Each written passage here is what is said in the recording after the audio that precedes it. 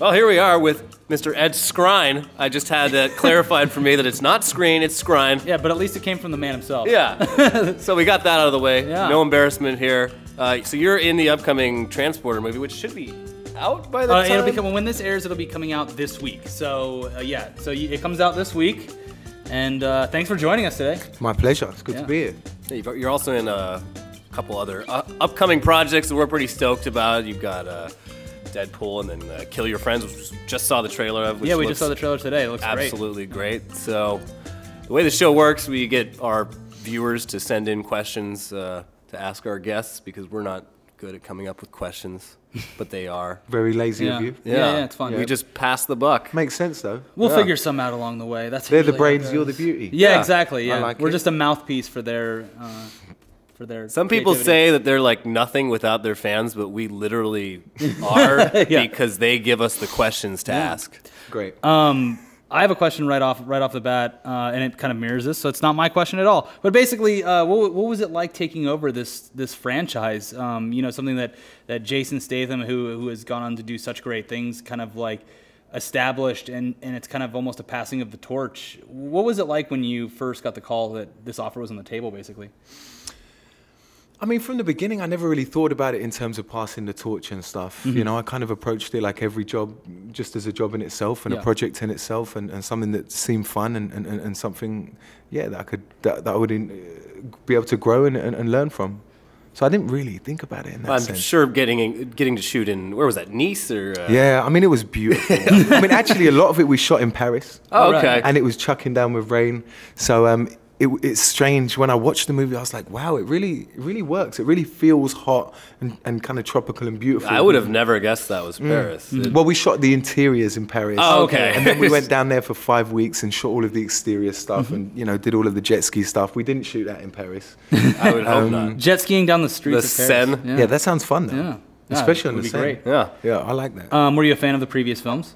I hadn't actually seen them. Oh, really? Yeah, they're with the huge catalogue of movies that I'd never, that I haven't seen, and that I'm, 10 years later than everyone else too. I enjoyed them when I watched them, and it was important for me to sort of gauge the vibe. And I don't know, maybe in hindsight, it's a good thing that I hadn't seen them, and I'm not too, they're not going to impact and be they're not in the forefront of my thoughts when I'm shooting. Yeah, so you can make it your own kind of and go your own way with it. That's I mean, we can't do anything but be ourselves and do us and just try and be the best Ed Skrein I can be, Well, it would be pretty funny if you had just approached the whole thing like you were doing a Jason Statham impression. Yeah, that's hard to do. Yeah, that would have been awesome in a different way. Just like shave the top of your head a little bit and... Yeah, that's pretty much it. A little more Cockney. Getting into one of the fan questions, Insane Twig, we say their usernames too, which are always great. Insane Twig wants to know, what drew you to acting in the first place, and are there any specific things that you look for in a script or a role? What a great question. I mean, what drew me to acting was, my friend wrote a part for me in his movie. It was called Plan B, Ill right? Manners? Plan B, exactly, Ill Manners. Yeah.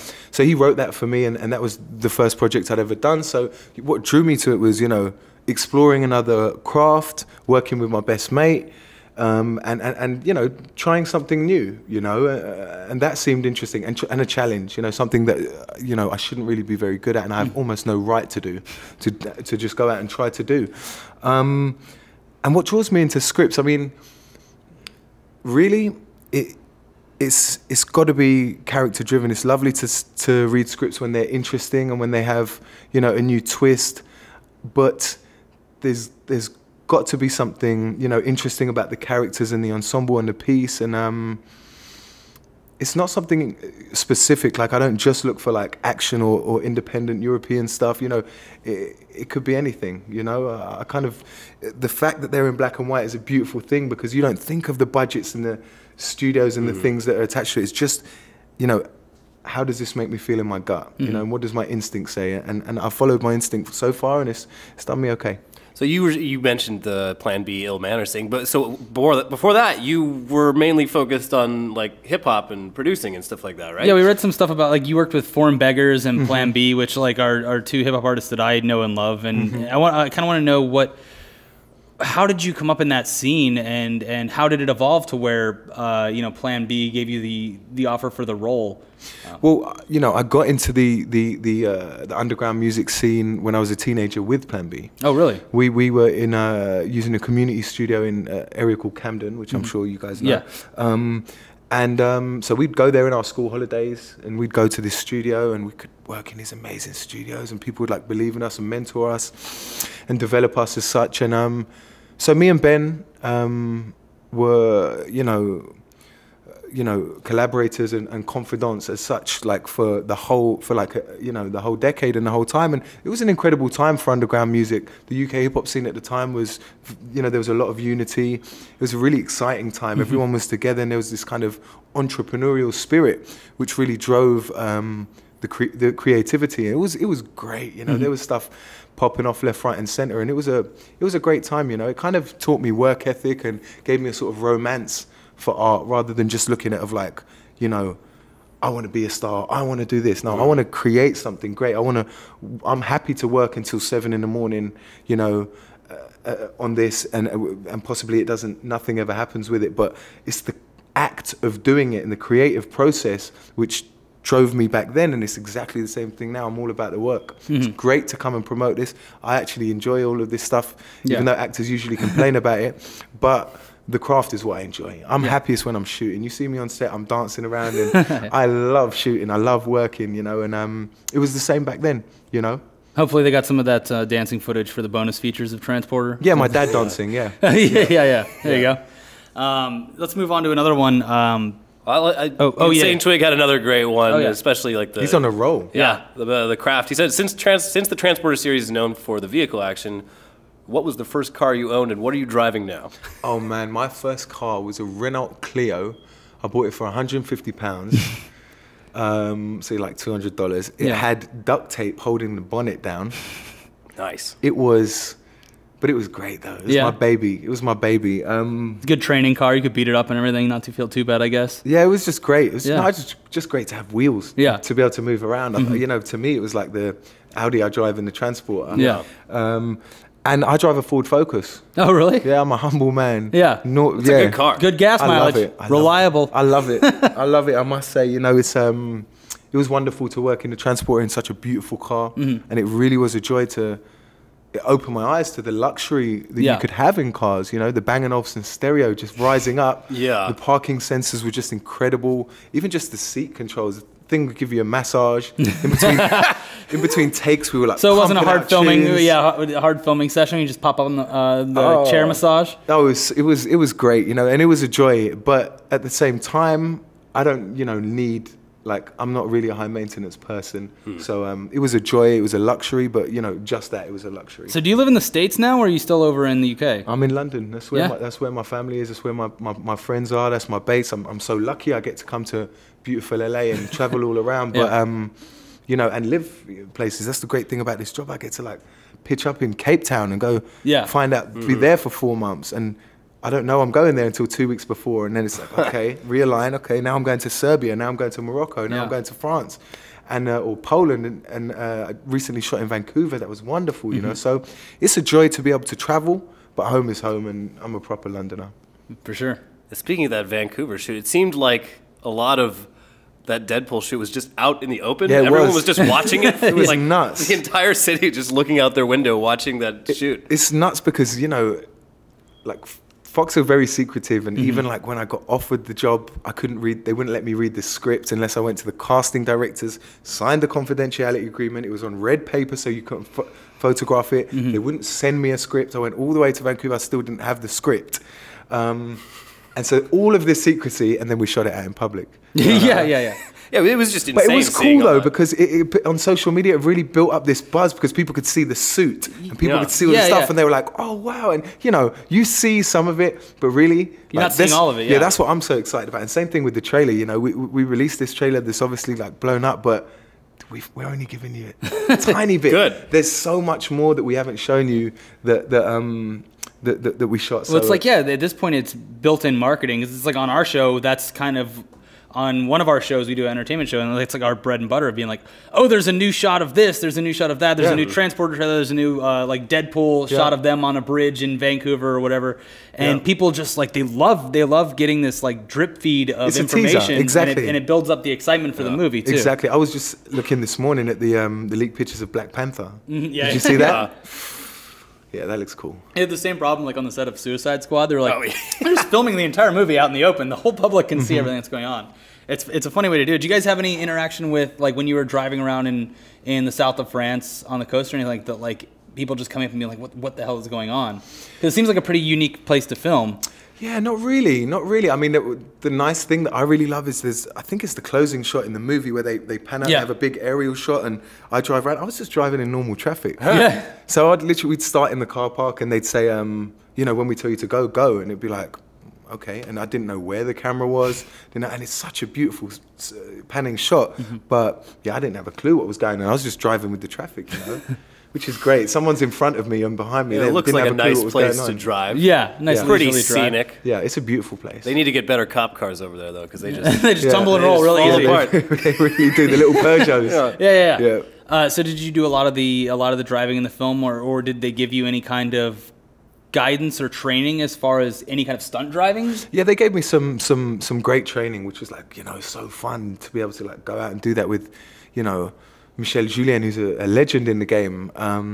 So yeah, but I mean, a lot of it was just too dangerous. Like with the fighting, I was like, I'm doing it. Doing it. Let me in. I need to prove to myself, let alone you guys, I need to do this, you know? And like, you know, it's my face. You can kind of tell when it's a double. I can usually tell anyway. It's ridiculous when it's like, bang, bang, and then the actor pops up. He's got a mustache. You know, that was really important to me. But the driving, I was like, take it away, guys. You know, that looks crazy. I'm more than happy if you wreck the Audi, you're probably going to be on the hook for a little bit of it. You don't want to wreck that Audi. I didn't want to wreck that Audi. We went to a race course on a trip recently, and it was like, okay, here's the drifting area. And it's just, we didn't know what the hell we were doing. It was just... there's like this shot of both of us kind of like... They're like, yeah, you just get in the car and you just start drifting. And we're like, okay. And so we did. And there's like a shot where like our hands are off the wheel and it's just like... I have no control of this vehicle. I have no idea what this car is doing. But good fun, though. No, it's a ton of fun. How much of it do you think that like actually made it in the movie that was you versus like a stunt driver? Like, obviously, the airport chase sequence is one of the most intense in the film, but there's a lot of like, you know, beautiful scenic driving. I mean, all of the green screen stuff was me. Yeah? Oh. Yeah, I was good at that. Great at driving when the car's not moving. Yeah. No, there was some, I mean, there's some of it. But the crazy stuff where like the car's spinning around and doing all that stuff, no, that's not me. Oh, okay. But the fight scenes, all the fight scenes and stuff, you actually orchestrated. Yeah, that was important to me from the beginning. You know, we trained so hard on that with Alain Figlaz and his incredible team. You know, we worked so hard. It was like, I've put in so much work. I have to do this. You know? Had you had any like martial arts training before getting this role? None. I've always been very physical. You know, I've always loved changing my sports, you know, and trying different things, and endurance sport is my background. So, you know, I had stamina, I had an engine. Yeah, you're a swimmer, right? Exactly. Okay. Yeah, I had an engine. So, you know, that was a start, but I had to learn from scratch, dude. I was there like 3.5 weeks before, like 2 left feet and, you know, like, you know, trying to just making basic mistakes, you know, but you make those basic mistakes enough times, you have great teachers, you have great coaches, you work hard at it. You know, you eventually you stop making those mistakes, you know. So, like a muscle memory type thing. Exactly, you know. But I mean, what I will say is that this is my foundation. What you witness in this movie is the beginning. You know, I'm, you know, already better than that, and I can't wait to keep improving. Yeah. To keep stepping it up, and I'm proud of what we did. Yeah. Truly, you know. But this is like, you know, this is 15% potential. You know, I'm gonna kick some ass. It's definitely like shot in a way where it wasn't like. They didn't chop it up a whole bunch. Yeah, like, I mean, you could definitely tell like it was you and you guys were touching each other. Big time touching. Yeah, that came out wrong. No comment. But no, we did shoot a lot of it as masters. You know, and that was a very different way from how we shot Deadpool. You know, we did do some masters, but that was very cut up and specific with the shots there. With the way we did it was just like, you know, big masters and all real life, which fits in with the cars as well. There was no CGI. We crumpled a lot of metal. We trashed a lot of cars. You know, again with Deadpool, there's a lot of CG and stuff, which is incredible. You know, superhuman stuff. But they're two very different animals, and that was what was so interesting shooting them. You know, it's a very different approach to capturing them. How, like, as far as the fight scenes themselves, what was the one that required the most choreography? Like, as far as length or difficulty, was there one that stuck out in your mind of being like, I'm never going to get this, and then you finally land it when the camera's rolling or anything like that? The stuff in the utility closet. Yeah. With those big dudes. That was like that was a crazy, math problem. Like I was watching this, like how the hell did he even know like which drawers to pull out? And there's 5 guys crammed into a little hallway. Yeah, and there's the whole sequence before that, and then you've got the Dyson Hoover and all of that. Yeah. Stuff. Oh yeah. You know, that was the longest piece, and we worked really hard on that. But also the opening piece in the garage, you know, or garage, that was like real hard.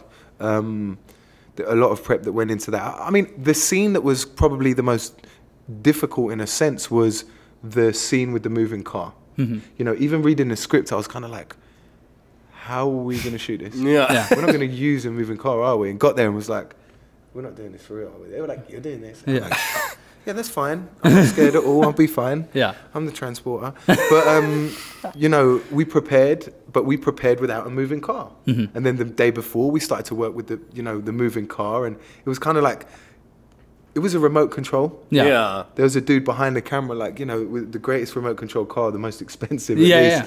And, but that was the first fight sequence we shot. So that was the only time I was kind of like, oh man, you know, I've got to bring it. You know? You have to like time it perfectly. Perfectly. Too, because and it of was the car. and a difficult sequence and my first big set piece. So I was kind of nervous, but after the first day, I was like, bring it on, you know? And after that, it was just full all systems go and just, you know, enjoy it, you know? Awesome. Very cool. Hey guys, hope you're enjoying our little talk with Ed Skrein, but time to pay some bills. Last football season, DraftKings.com crowned more millionaires than any other fantasy sports site anywhere. And this season, you could start the season by winning $2 million in just week 1. It's the biggest fantasy football contest ever, including $2 million for first place and $1 million for second. There's no season-long commitment that you have to just drag yourself through. It's basically fantasy football on demand, like so many other good things these days. You just pick your players, you pile up the points, pick up your cash, and then you go spend the cash. Yeah, guys, this isn't fantasy as usual. This is DraftKings, baby. Welcome to the big time. You've just been called up. Yeah. Just a few preseason games to go. Get off the bench! Yeah, the regular season coming right up, so hurry to DraftKings.com now and use promo code INSIDE. Still haven't fixed it. Yep, to play free for a shot at the $2 million top prize in the Week 1 Millionaire Maker. Enter INSIDE. Still haven't fixed it. INSIDE. Again, that's INSIDE. Yeah. For free entry now at DraftKings.com. Again, DraftKings.com. What's that address, Elliot? DraftKings.com. Oh, DraftKings.com. Let's get back to Ed Skrein. I feel like we've left him waiting a little bit there. Damn it, he's gonna be pissed. Probably lonely. He's scary. He's scary. Let's get on to another one. This is one from Panda Pool. Asks, how familiar were you with Deadpool and or the comics in general before being cast in the movie, and how familiar are you with them now? You said like with Transporter, it kind of benefited you in a way that you didn't know too much about the movie series before going into the role. Was it something like that, or were you aware of? I mean, being ever the optimist, I think it benefited me hugely that I knew Deadpool inside out, and I knew the Marvel Universe inside out. So in both of their ways, respectively, I think it helped. So a huge comic book fan then? Huge comic book fan. I mean, Spawn was my guy. You know, I used to love Al Simmons and all of that. And, you know, the X-Men Age of Apocalypse, that was a great time for me. I recently went back and read all the Alpha Omega stuff and all of that stuff. It was great. And, you know, the Violator miniseries and the Overkill stuff on Image. I was a huge fan of that. So, Did you have any of those Todd toys? No, no. He was like the first one to make like really violent like comic book toys. Yeah, they were incredible. Not for kids. But even the artwork, you know, when I go back and I see what Todd McFarlane was doing on Spawn, like it's incredible. Yeah. You know? It's incredible the way his cape is so intricate and it's such an important part of it. It's a character, almost like how the car is a character in the Transporter. Yeah. The cape is a character. And, it's not easy to draw that either. No, no. I mean, I used to just draw the face. Yeah. The Spawn head. I can do the mask. Yeah.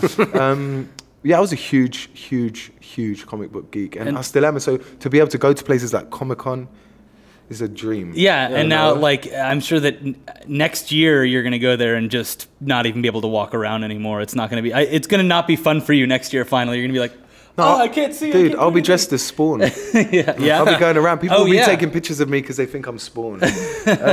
You know, or I'll go dressed as Deadpool or something. Yeah. But hide under Deadpool. But is it like, what kind of experience was that for you when you got like that kind of offer where it's something that, you know, that you've loved for your whole life, and then I get to be a part of this? Is that? I'd say like the only other time it was like that was Kill Your Friends. Yeah. You know, that Kill Your Friends was a novel that I'd read. When you were in the music industry as well. Yeah, to a point. I mean, it's a very different. Yeah. This is the commercial music industry in the '90s and stuff. Very different time, but yes, but it was a dream. It was literally a dream. You know, even just to see that both of the names. I remember the times I got the emails like "Kill Your Friends." I was in South Africa. I was like, wow, and I've never. I prepare a lot for my for my auditions. Like I'm like really, I go over the top. Yeah. Like I spend days working on it. I really enjoy auditions. Kill Your Friends, I worked so hard. And I was shooting another movie, obviously, at the time. Yeah. And I was like, don't forget to concentrate on the movie. You've actually got a job to do. Don't just start working too hard on the next one. And then with Deadpool, it's the same. I saw the header at the top, and it said X-Men Origins Deadpool. And I was just like, okay.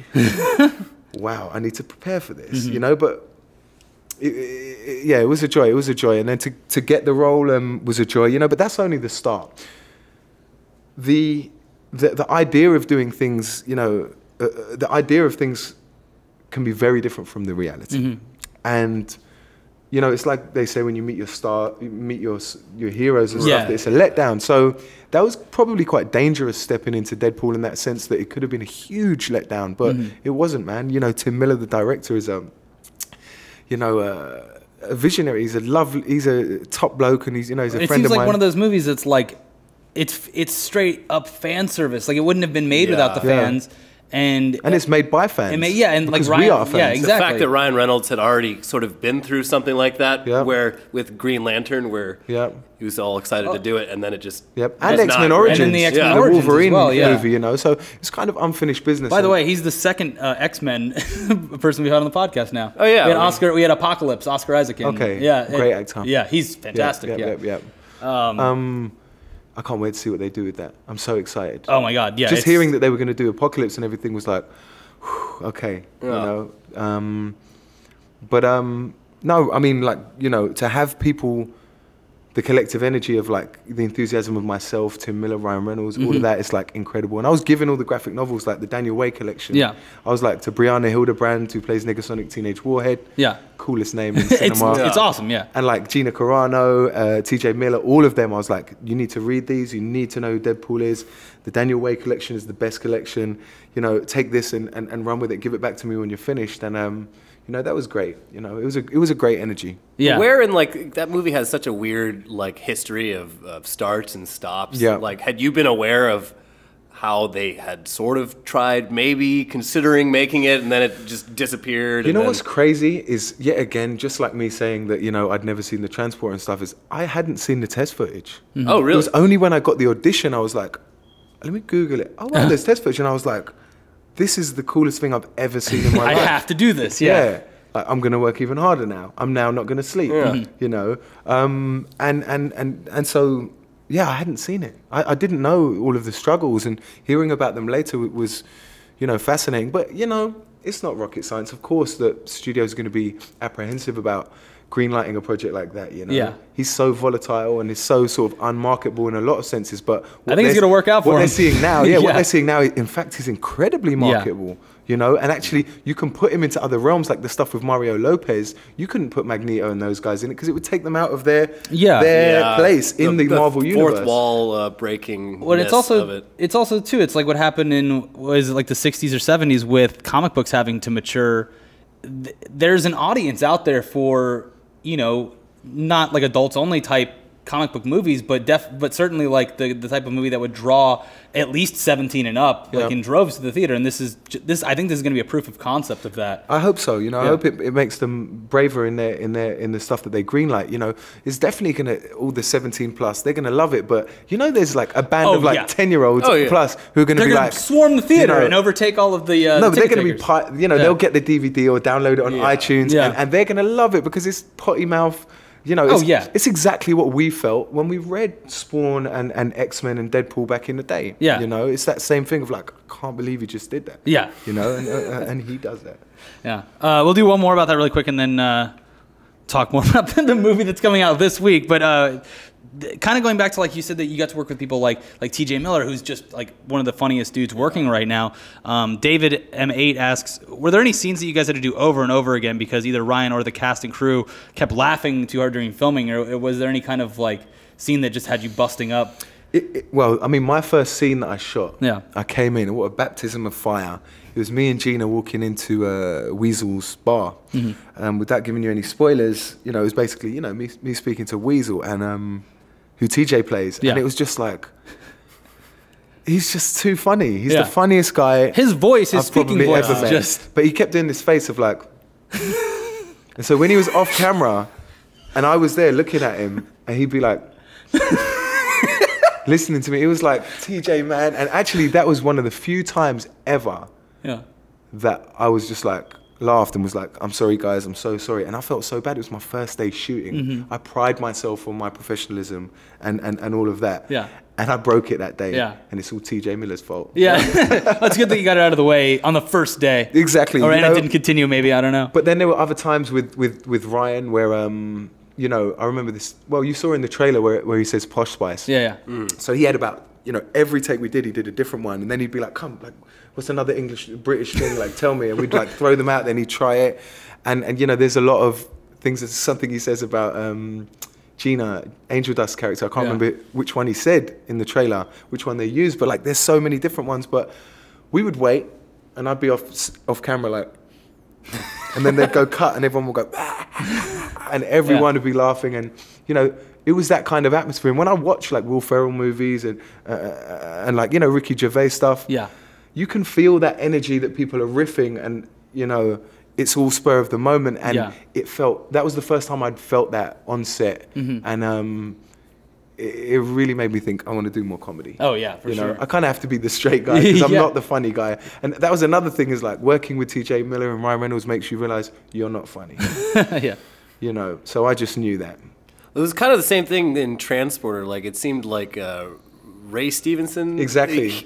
He just seems like he would be a very funny person. Just a joy to be around. We're just like I would love hanging out with that man. I wish he was my real dad. Actually, my dad came to set and watching the two of them hang out together was so funny. It was so funny. And they got on like a house on fire. But Ray is exactly how he is in the movie, and our relationship is was exactly how it was in the movie when we were on set. I was living a very disciplined life for that shoot, and it was very important for me to be this Frank Martin pedantic, strict guy, and I kind of separated myself from people somewhat. All the other cast probably think I'm so boring, but when Ray was there, he'd always just lighten things up, and it's kind of the only time you see me lighten up in the movie is with Ray. But he was such a joy. All the girls loved him. All the crew loved him. I'm sure he was exactly how he is on camera, off camera. Did you guys know each other before you shot Transporter? No. So I'm assuming that he made you just feel comfortable right off the bat, and you guys kind of had that relationship from the beginning. Straight off. I mean, by nature, we're actors, so we probably could have pretended to a point that we had a great relationship either way. But only to a point. Well, it seemed very natural. It was natural. We were cracking. We were cracking a lot of joke, and he's just a funny dude, man. I remember the first time he came to my house where I was staying in Paris, and we had a couple beers, and it was just like, we were talking about the backstory and stuff, and we were like, we don't even need to do this, do we? We've got this. Let's just go and shoot now. Yeah, very cool. Yeah, awesome. So the script itself, like, there's a lot of like really. Not that your character is not serious, but there's some funny quips and some cool one-liners and stuff like that. Were any of those kind of on-the-spot moments, or was it all up to the scriptwriters and the people involved behind the scenes? I think the only one that I can take credit for is the one after that scene in the club. where I say something like, you should have just given me the key, or I told you, something like that. Because they were saying like, oh, maybe we should put a line there. And I was like, how about we should, and they were like, great. I was like, are you sure? Did you get a writing credit on the? Usually my ideas aren't very good. Yeah, in fact, I've got a check. Yeah, you gotta get that writing credit. Well, it was a great action movie. I enjoyed watching it. It was very cool to see the Transformer kind of take on this new life. Transformer. Sorry, I'm gonna say that over because we can cut this. Sorry, that was a slip.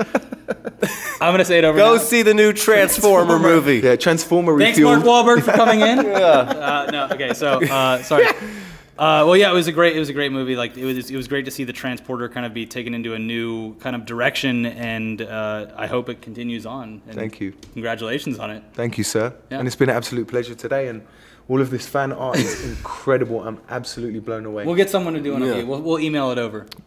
We'll have your people honored. talk to our people, Well, vice versa. this is enough, but thank you guys. Yeah, thank you so much. Thank you. Nice one, dude. Hey guys, thanks for watching today's episode with Ed Skrein from the Transporter Refueled, and also he's gonna be in Deadpool. He was very excited about Deadpool. If we saw you yesterday at PAX, awesome, yay! If we didn't, then maybe next time. We were at PAX yesterday thanks to the game Dungeon Boss and Big Fish Games. We're gonna have a link in the description below so that you guys can go download their new game, Dungeon Boss. Please check it out. They were nice enough to send us a PAX, so we'd really appreciate it if you check it out. And we met so many you were recording this beforehand, but I'm sure everyone was really awesome. nice. There was like fans and games. It was a great time. It rained a little bit. Oh yeah, that'll probably happen. It was quite a weekend. Yeah. So Thanks Dungeon Boss. Thanks PAX. Thanks everyone. Download their game. We'll see you guys next time. Bye.